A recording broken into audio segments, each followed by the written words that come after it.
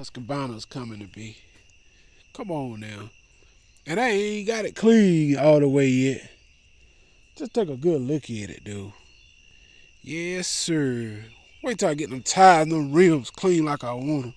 Right now, I'm just trying to get some protection on them to keep from dry rotting out. I'm going to shoot some sealer in the tires. The hood is off. That cover helped protect the seat. I'm going to take that raggedy cover off and just have the seat out.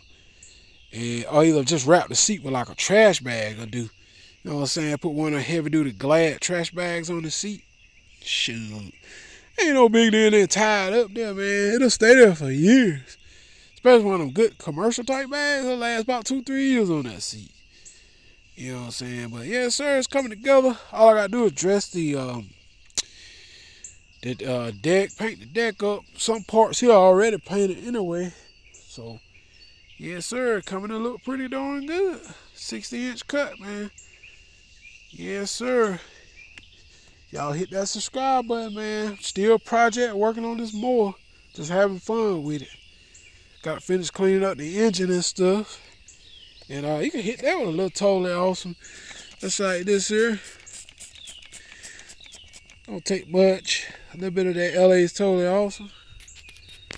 Spray the engine down real good. Come right in here and wipe it off, man. See here? That LA totally awesome will get that engine looking good. Then you can dress it once you clean it. Can't get a foam sprayer out. My foam sprayer back here. And got some cleaner in that. The foam sprayer works a whole lot quicker. Because I got like purple power. I can put that up in there and different things, you know.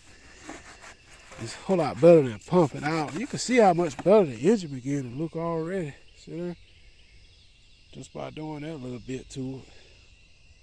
I'm just randomly cleaning it. Getting it right. That tire went back down. It got some cracks in it. What it is. It's got some cracks in it. That's I could probably shoot some fixer flat in there and fix those cracks. Dry rot it, what it is. No big deal though, because it'll stay up about an hour or so, 2 hours. So if it stay up that long, that's enough time to cut the grass, really.